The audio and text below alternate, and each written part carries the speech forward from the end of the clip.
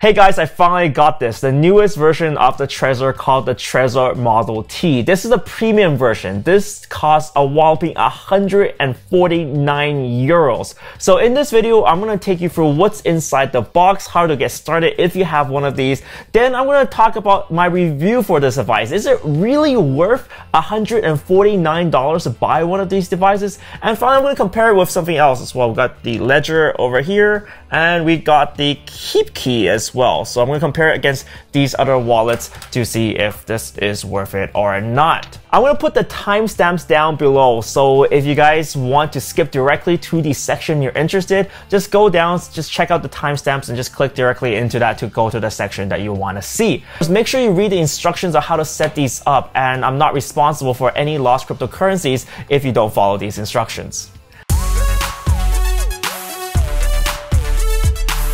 Now let's get started with what's inside the box. So that, my friends, is the Trezor Model T. I do want to say that there is a special Trezor safety seal. So all in all, you have a device itself, a holder, cables, your 2 recovery seed key piece of paper, some stickers, and the getting started guide.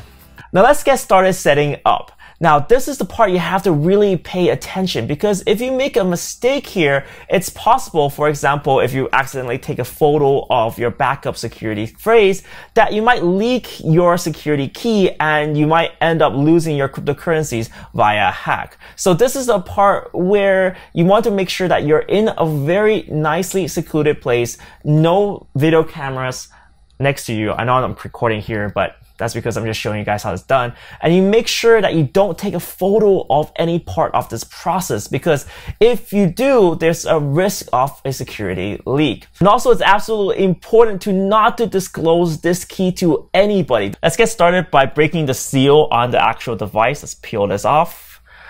Now you're ready to go. Plug in the USB Type-C. So this is the weird looking Type-C cable, and if you don't have any out of these, make sure you keep this cable safe. Otherwise, if you lose it, it's gonna be hard to access this. Boom, connect it inside and connect that up to the computer.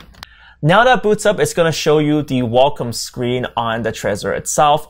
And on your computer, you're going to go to their welcome site. On the Trezor site itself, you're going to be greeted with which Trezor do you have. Well, we're going to select the Model T.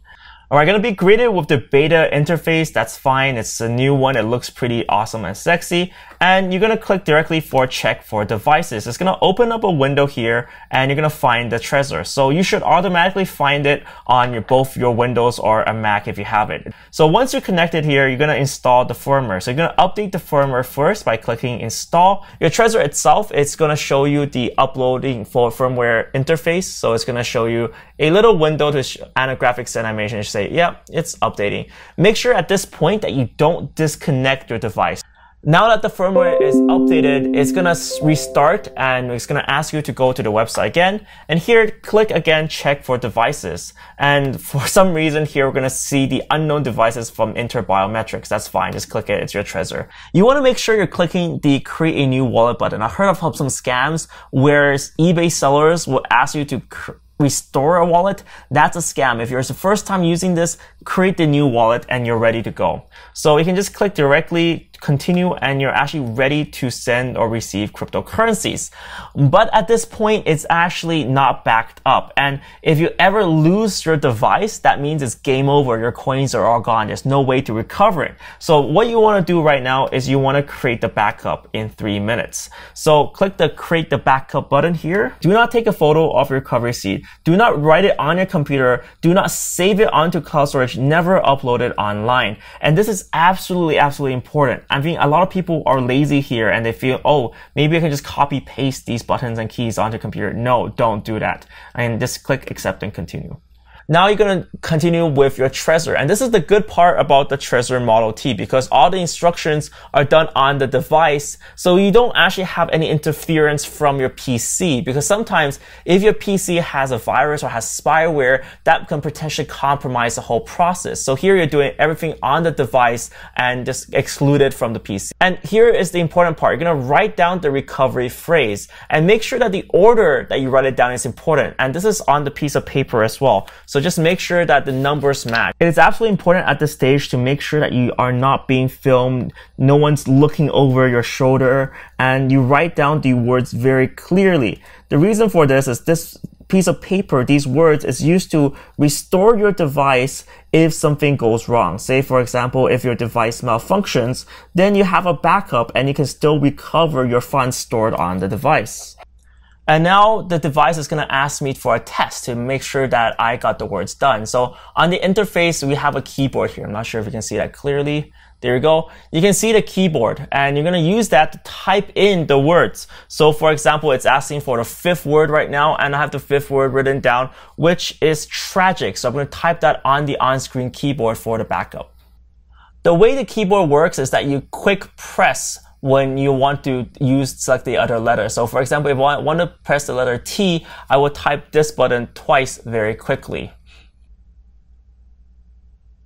Alright, now that I confirmed 2 of the words, it's now the setup is complete and it's asking me to enter a new PIN. So this PIN is for when you want to unlock the device and you want to make sure that it's only you who's using it. So say for example, someone gets access to it, they steal it, they still have to find out your PIN in order to unlock your device. So here I'm going to set up the key, make sure that the key is ready. Alright, now that the Trezor PIN is in, I'm ready to use the device. So now that I set up my Trezor, I can start using it. And you can directly use multiple cryptocurrencies from the get-go from the Trezor wallet. So Bitcoin, Bitcoin Cash, Bitcoin Gold, Dash. Just click into it and you're ready to use. Send, receive functions. Everything's pretty much there. Now, if you want to use Ethereum, you're going to use it with MyEtherWallet or MyCrypto, and you can check out one of my guides on how to use that with the Trezor. But actually, it's really easy. So if you log into any of these websites, you can just click the Trezor wallet and unlock button, and you're good to go. So having owned all 3 of these devices and been using them for a while, like the Ledger, the Trezor, and the Keepkey, which was the best? And if you're getting started, which one should you buy? I definitely feel like if you're starting out, then the Ledger is the best choice. If you just want something small, it's cheap, it's affordable, it's 79 euros at this current point, and it has the most support for different cryptocurrencies. So for example, if you want to use a decentralized exchange, IDEX, it's already got support. Switch.io has support for the Ledger. So it's a great entry device. It doesn't have any of these premium features like a touchscreen, and the screen is relatively small. So you're gonna notice after using for a while, the device for a while, that, well, yeah, you can live with it, but it could be better.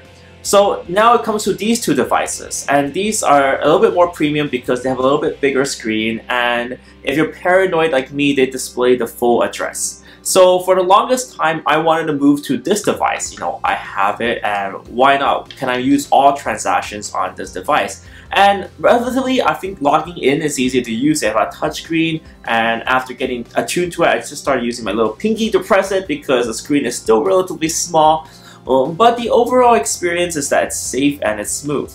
The only issue when it comes to using this full-time as my primary driver is the support for IDEX. I still use IDEX, I still use Switch.io, and I still want the security of a hardware wallet. So at the end of the day, I'll be running around with both of these. So that's my 2 cents there.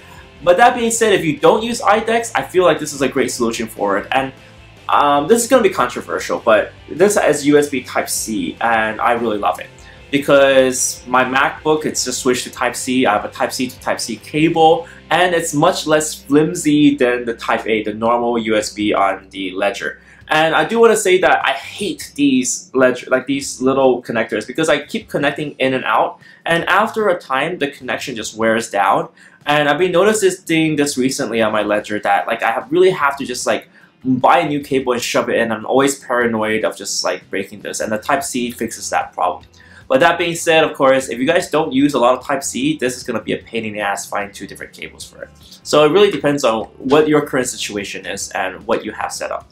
The Keepkey is very interesting as well. The Keepkey, it's got this giant screen, it has a luxury feel, but the only issue right now, as currently I'm making this video in August, is the support for ERC20 tokens. So I trade a lot of ERC20 tokens, and this doesn't have full support. So there'll be this occasional lapse of waiting for support for this, so that's why I have it, but I don't use it for my primary driver. So conclusion, get this if you want to get started out. It's just great. It works for almost everything. And if you want a more premium device, the Trezor Model T is definitely there for you.